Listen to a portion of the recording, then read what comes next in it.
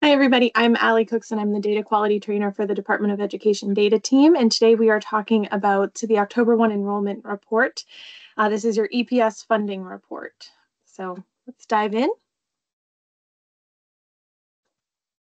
Quick overview. October 1 enrollment collects student counts age 4 to 21 years old for EPS funding, essential programs and services.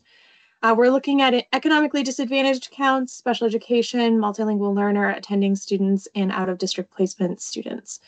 So these will all be encompassed. We're going to talk about attending counts versus subsidy counts, all of that as we go through today's webinar. There are quite a few resources that are available for this report to make it complete, as there are a lot of elements that are included in it. So just please be aware of that this is an all-encompassing report that you do want to make sure you have as robust of an understanding as possible. Quite a few of the resources on our student data entry and reporting page are going to be very useful for you. So from the MEDMS support page, the student data entry and reporting page looks like to the left here. You can select the button at the bottom, and then you'll come up with the Synergy uploads. In order to get into this report, all students have to be entered into Synergy. So those upload guides can be really helpful there. Student enrollment guides, we're going to go through a couple of them today to just talk about some of the data elements, but enrollment guidance, the enrollment guidance document will be very helpful in helping you with some of those one-off situations for enrollment. That again is still on the student data entry page under student enrollment guides, enrollment guidance. So that can be used. There are, I don't know how many exactly, but there are quite a few scenarios there that you can consult for enrollment situations.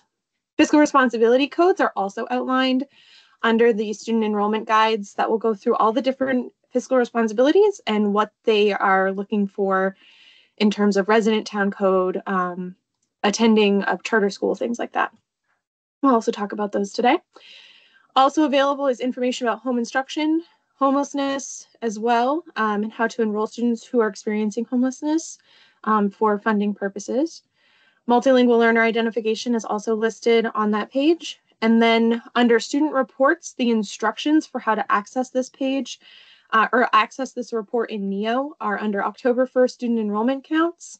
And then the special education student counts EFS 05 part 1 is the first part of this October 1 student enrollment count report, which is certified by your special education director. They'll have to certify first. So there are also instructions there of how to access that report for them. So that would be information to pass along to your superintendent for certification, as well as your special education director for certification of that first part before the superintendent can do theirs. The reporting dates for this report, it's only looking at 10/1/2024, so it's only looking at that one specific day. Enrollments do need to cover over that day in order to be counted. We'll get into that in a moment, but it is just looking at that day. The report will open on 10/1 and will remain open until 10/15. That is not a certification period. That is a review period. Those first 2 weeks of October are for you to go in. The report will be running. It will be creating aggregate counts. You'll be able to see what's in your Synergy so you can modify any data, do any validation of the data. Using that 2 weeks for validation is going to be really key, because as soon as 10/16 happens, that's when certification is going to open. So once certification is open, other SAUs that your students are attending out of district may start certifying the report, their own reports. So you want to make sure that as much as is in there as possible by the 16th. So I would try to aim for that. The final certification of this report is due on 10/30. So the first 2 weeks of October are your review period. You cannot certify the report. That button will not be available. We did have some questions about that last year, so I just want to be very clear that this report cannot be certified until after 10/15, so starting on 10/16, and then certification is due on the 30th. This one works a little bit different than most of the other reports that we do. All of the data is going to flow from your local student information system. You will either have to do manual data entry into Synergy or run a report from your local student information system and upload it into State Synergy. We're only looking at active student enrollments for this current school year. Also exited last year.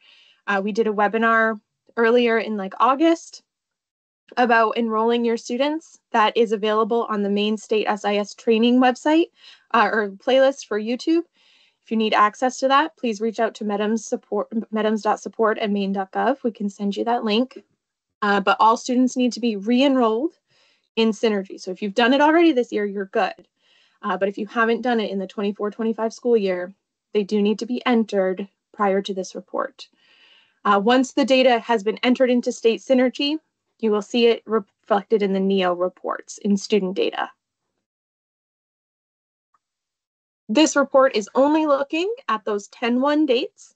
So if you have an enrollment, like this first enrollment that we see here, that opened on 9/5 as the first day of school and was open, it remains open, no exit date entered until after like the future. That enrollment will overlap 10-1. It will count for EPS reporting.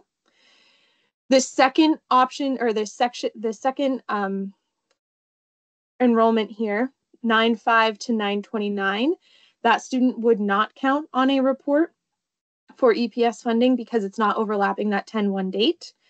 The same is true for the third enrollment that we see here. That's a 10-2 date. So that's after the 10-1 date. It's really only looking at that one specific day, that October 1st. So that where 10-2 is after, you're not going to see them on the report either. But if you do have a start date of 10-1, October 1, like this last example, they will count on your report. If the exit date is also 10-1, they'll be counted on the report. So it's looking at just those enrollments that are on 10-1. Anyone who transferred out, you would see them on your attending student details report, but you're not going to see them on this October 1 report. So just please be aware of that we're only looking at that specific day for enrollment purposes. 10-1 is a Tuesday this year, so we don't have to worry about that weekend stuff anymore. The student enrollment guidance document, as I mentioned before, this is going to list a lot of the scenarios. I know this is really hard to see, but the point is not to really see it, but to just understand that this exists as a resource on the student data entry and reporting page under student enrollment guides. So this is going to list kind of the situation to the far left. The first one I think says student attending public school in the resident SAU. It will tell you who gets the primary enrollment, who would get a partial enrollment if necessary. Not every one of them gets a partial enrollment. Who the resident town and SAU should be, fiscal responsibility, responsible SAU, EFS 05 count, accountability, state assessment, all of that information will be listed right here. So it's going to give you quite a bit of information about how you could enroll your students, what codes to use in certain situations. Do kind of read it carefully just to make sure that you're looking at the right situation for the student that you're working with. If you need help with interpreting this data, or you feel like there's kind of a situation that's a little bit off from what you're seeing in this document, please feel free to reach out to medems.support@maine.gov, and we can help you with that or point you in the right direction to get the assistance that you need. Again, this is only a small portion. There are many of these. This whole document is available on student data reporting and entry and reporting under MEDEMS support. Fiscal responsibility codes. Again, this is just a small section. This is the first page of a PDF that's available when you select the fiscal responsibility guide off of the student enrollment guides on student data entry and reporting. But it's going to give you the descriptions of all of the fiscal responsibility codes and when they should be used, when they should not be used, things like that. So just be aware of that as well. Fiscal responsibility codes and resident town codes do need to reconcile with one another. So particularly for code R, which is resident of school unit, those students need to be marked with a resident town that is inside of your school administrative unit. If you're using code O, which is paid by resident SAU or EUT, those students need to be outside of the school administrative unit. So that resident code has to be a town that is not included in the SAU that is reporting. Superintendent's agreements are very similar to a code O. Superintendent agreement does have to be in place if you're using that code, with one exception. And the resident of town has to be outside of the SAU for superintendent agreements. There is also a charter school code. Charter schools, all Maine charter schools are supposed to use this code. I wanted to mention here that the exception to this is that if students are residents of EUT, they need to be marked with a code O. So they would be a paid by resident SAU or EUT, not a charter fiscal responsibility. So please be aware of that for my charter schools that may be in the audience. Code C is your primary code, but for any students residing in EUT, you're going to use that code O. These are all available on the enrollment guides document. All the descriptions are available there. These are also listed in this format on the enrollment upload guide, the data dictionary. If you have students who are experiencing homelessness, fiscal responsibility is really important to pay attention to for those students. Students experiencing homelessness have the right to reside outside of their SAU while attending the SAU of origin. If a student is experiencing homelessness and they are residing outside of your SAU, you have a couple different ways that you can code them. You can code them as a resident of their district with a town but again, those codes have to reconcile with the resident town code. So they have to be a resident code inside the SAU with a resident code of inside the SAU, so R. That's one option. O, you can use and put them in their resident town code residing outside of where the student is actually living. And then you would just want to make sure that you're talking with the other SAU so they know that they're getting the funding for that student and that you're expecting a tuition payment for that student. So just be aware of that. With code O, you do need to collaborate with the other SAU to make sure that the funding gets worked out, because you will not receive the funding in your ED 279 if you're using code O. The resident SAU that you entered will receive that funding, and you'll have to make sure that there's an agreement of how that the funds will be distributed. With the code S, you can also use that. In this instance, you do not need a formal superintendent agreement for students experiencing homelessness. So that would be a resident code where the student is actually living, superintendent agreement, fiscal responsibility, and you would receive the funding for educating that student. And in this instance, for code S for homelessness, you do not need a formal superintendent's agreement for them. We typically recommend, I believe, code R or code S. If you have a good working relationship with the other SAU, you can use code O. Home instruction and so home instruction is just a flag. So it's for students who are receiving partial education in their SAU. So if a student is there for one class a day with the rest of their, fourth grade class, then that they would have a partial FTE, full-time equivalency, for whatever amount of time that they're spending in the school. Those are in 25% increments.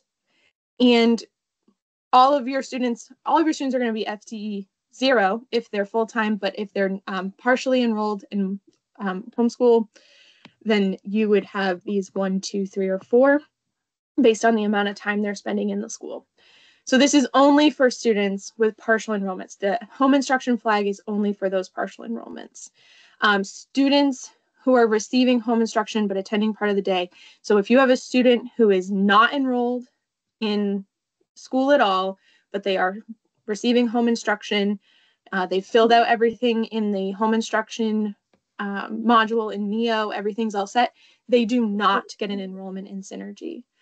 So they need to be exited from your Synergy with a transferred to home instruction code if they are fully involved with home instruction. If they're receiving partial instruction, that's where this flag comes into place and where you would use these FTE codes. FTE 5 is used for very specific scenarios, and these are the only 3 that they qualify for. If a student is receiving special education services from the resident SAU while attending private school, you would use an FTE 5 for this student. So that is, they're receiving only special education from the resident SAU while attending a private school. FTE 5. For an expelled student, receiving special education services only. So if they're receiving only special education services and they have been expelled, they still have a right to those special education services as an expelled student. That's an FTE 5. The other instance is a student who has graduated and returns for only special education services. So they're not enrolled in other general education courses, but they are receiving special education services after graduation. They need an FTE 5. These are the only instances where a student would be flagged with a FTE 5. All right, let's talk about economic status. So economic status for EPS reporting. This is different. I want to be very clear. There is a difference between economic status reporting for EPS and economic status reporting for free and reduced meals. There is a very big distinction between the two of them. So economically disadvantaged students are students who are eligible for free and reduced meal status. So we only are looking, since this is state statute, we're looking for eligibility for free and reduced meal. EPS reporting is required it requires an annual collection of economic status data. There are CEP and special provision programs that do restrict the ability for collecting economic status information through meal programs. So I just want to make sure everyone is aware of that. You should work with your nutrition director. We did a webinar about this a few weeks ago, but work with your nutrition director to understand which provision you may be in, or if you're not in a provision but a traditional meal program. These are the things that you should do if you are in any of these situations. And this document is also available on the student data entry and reporting page under enrollment guides. There's a section for economic status. So there's a whole section for economic status available there that has this information, as well as some more information about students who are identified for economic status. So if you're part of a traditional meal operation, you should collect your free and reduced meal applications for feeding your students. So that would be for school nutrition. And then you can also use those forms for EPS reporting, what we're talking about today. You can also collect the alternate economic status form to supplement for EPS reporting, but those alternate economic status forms cannot be used to feed your students. They can only be used to mark for economic disadvantage in the EPS report. So that would go directly into Synergy. It should never be seen by your nutrition director. If you're in a special provision 2 base year, which means that you're collecting the alternate economic status forms, it's going to be the same as your traditional meal operations. You should collect both so that your alternate economic status forms can supplement your free and reduced meal forms. The alternate economic status form can be a little bit less invasive for families, and so it might feel a little bit better for them to fill that out as opposed to the free and reduced meal form. But the free and reduced meal form, again, remember, does not feed your students. It should never go to your nutrition director. And it cannot be used for Title I. So it is only for EPS.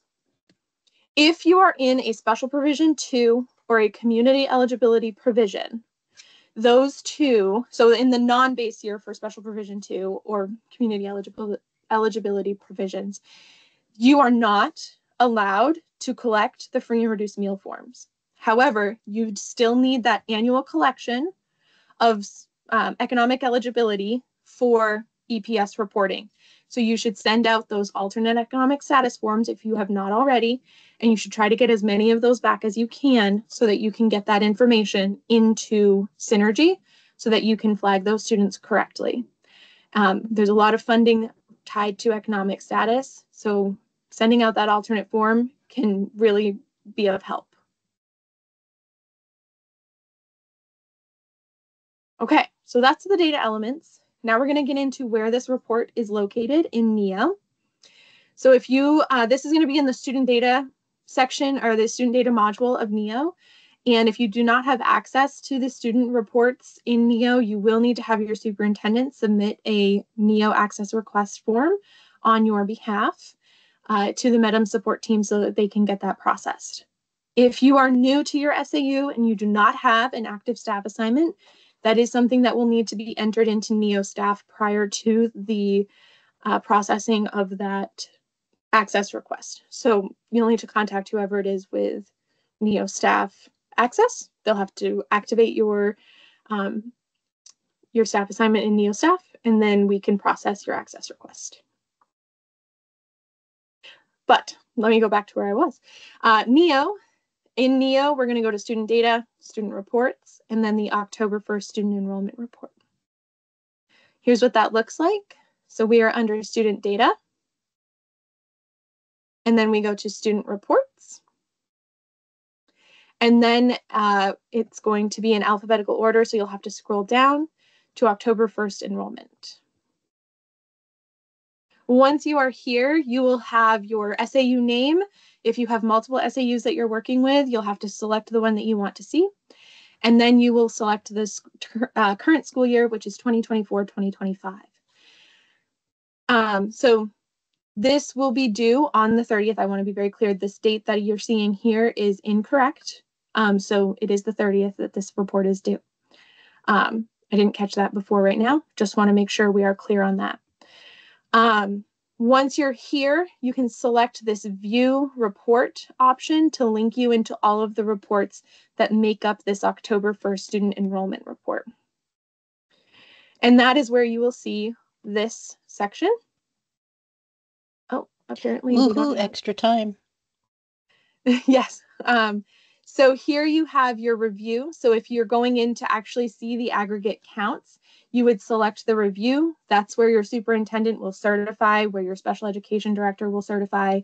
All of those pieces will happen in the review phase. I'll get to that one in first. We'll take a look at that. Then you also have count summary details, just like all other reports. You have your aggregate counts, that's under the review section here. And then you have your details report, which is going to go into those specific students who are making up those counts. So the count summary details is going to go into detail about each individual student and how they're making up the counts that you're seeing in the report. Then you have your error report, and you can review any errors of data that will be not counting towards EPS because of the way it's funded. That would be something you want to review to make sure that you're making sure that those errors are clean. This is a different type of error report than what you get in Synergy.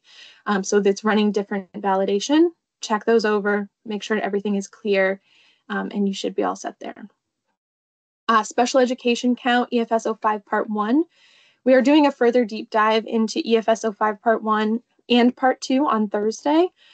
Special education directors are encouraged to attend. If you want to pass that along to your special education director, we will be doing a specific webinar for their reports that they need to certify. So that will give the details of students receiving special education services. Out of district placements, those are your students attending out of district. And then your attending student details or your attending student report is going to be your students who are attending your schools. So those will be only your students who are in seats at your school. This is the October report. So the report has two parts here. So you have the special education count, EFS 05 Part 1, as the top section. You will have your special education director will have a section where they will certify this report. And you'll see here the certified by and the certified date. Once they've done that work, you will see that all pop up here at the top. So they're just looking at the counts by disability type, and then they will certify the report. Once that is done, your superintendent can come in. They can review the counts of attending, subsidy, equivalent instruction, counts economic status, and then your grade level code, your SPUD, and then your pre-K or your grade level codes here. So they will just review that. Down here at the bottom, there is a difference between last year to this year. So you'll be able to see kind of how things have changed from last year to this current school year. So you'll just want to review those changes so you can kind of know what's coming for your funding allocation there. So part 1 is certified by special education director. Part 2, certified by your superintendent. And you'll see all of this certified information down here at the bottom. Once it's submitted, we go through an acceptance process where we check in your report and accept it, making sure everything looks good. We may contact you about, if your economic status counts look off by a significant amount, we might contact you and say, is this truly accurate? So we are running some checks there as well. So please make sure that everything is as accurate as possible. We want to make sure you get the funding that you're supposed to get as well. So we will run some validations for you too. But you should be checking as regularly as possible, making sure everything is correct, running this by other people as well. So part 1 and part 2 are listed here. We get a lot of calls from like superintendents and things saying they can't certify their report. And a lot of times it's because the special education director has not done their section yet. So just be aware of that. That may be important things to talk about as you prepare for this report to open next week.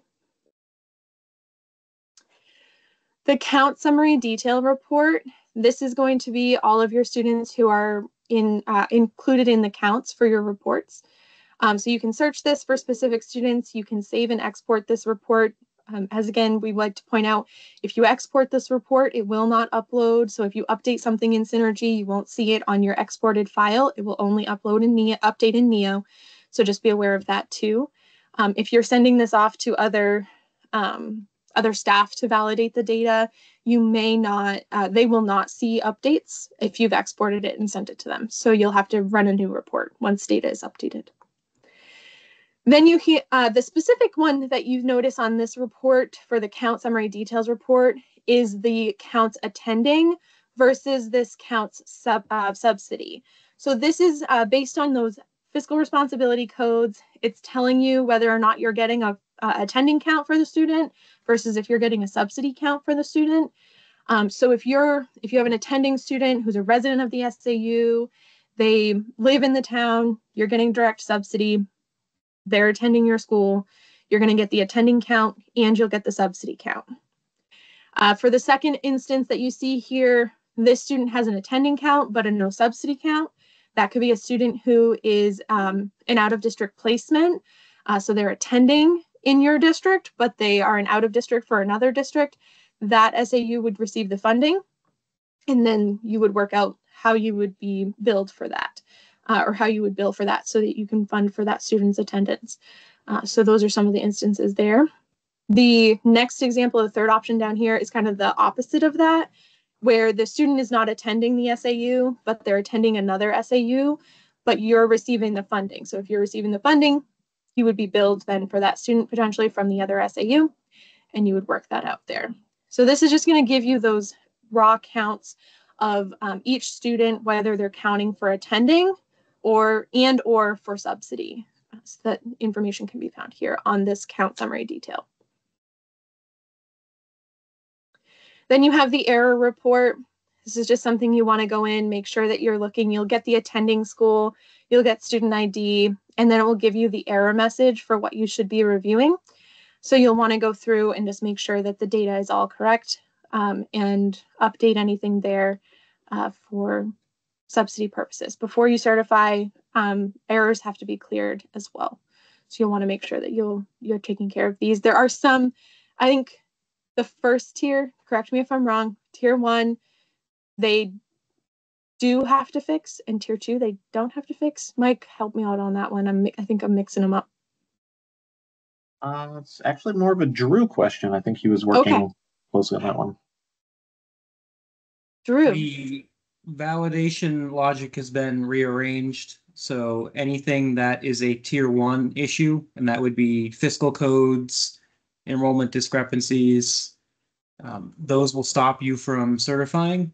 Tier 2 issues will be warnings, which will be things like, student is not eligible for subsidy. Those are just more of notifications things of that nature. So tier 1 So will things stop to review. certification this year. Yeah. Yeah. So tier 1 is more of a validation, making sure the data are accurate. And then tier 2 is more looking at it and making sure like you're aware that the way that the student is coded will not get you funding, or whatever the error may be. And you should review that, but you may not need to fix it if it's accurate.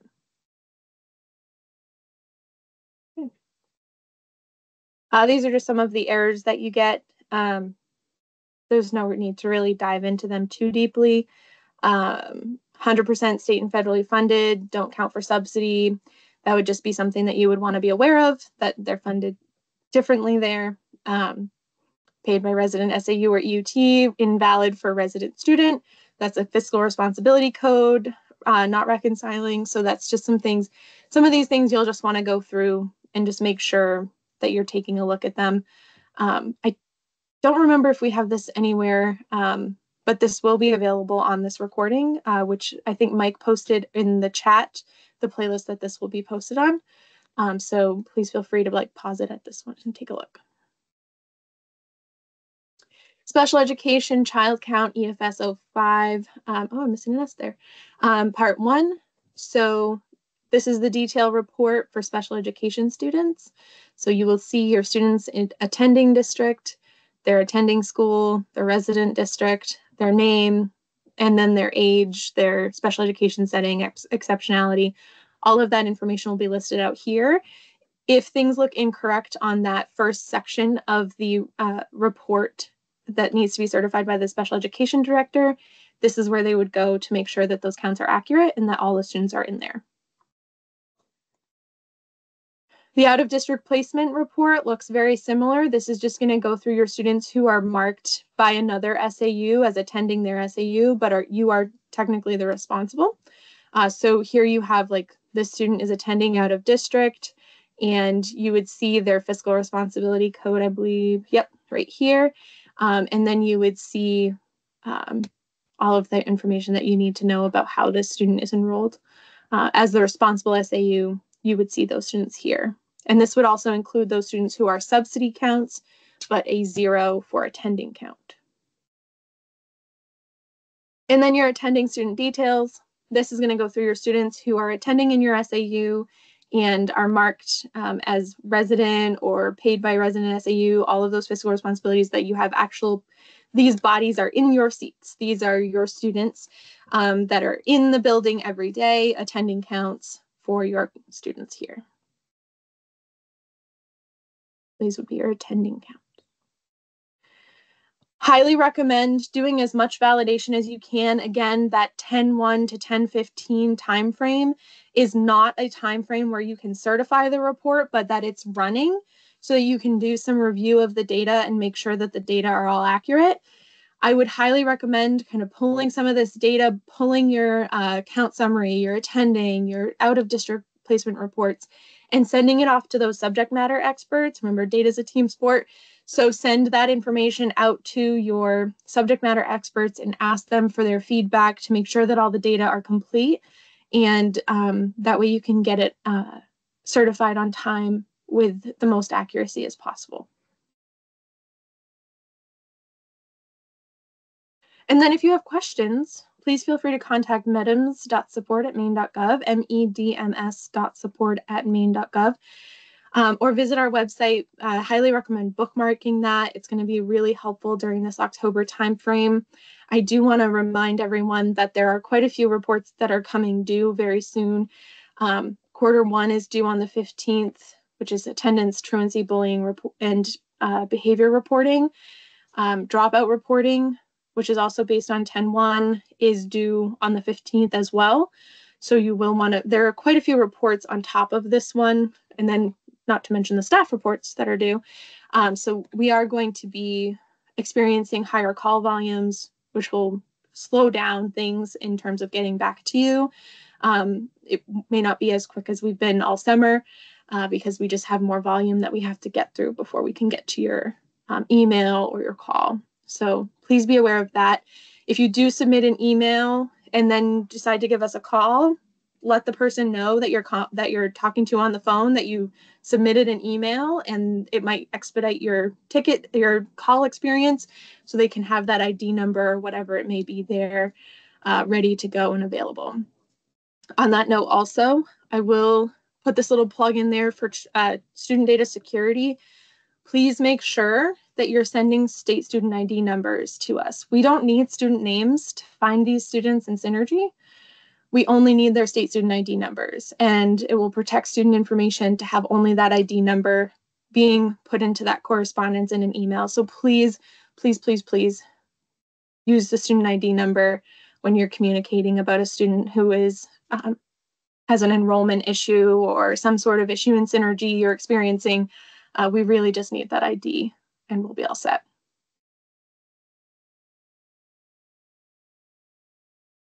Any other questions before we wrap up today?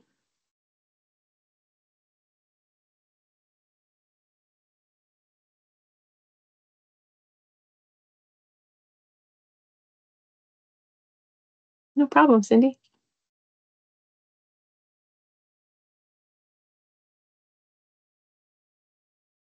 All right, it sounds like we are ready to roll. October 1st is a week away, and so we're getting there, and we are here to support you through all of the reporting. We're happy to help. Please don't hesitate to reach out. We want to make sure that you get the funding that you need to educate these students in Maine. So please, please don't hesitate to reach out and get what you need. Thank you, everybody. Have a great rest of your day.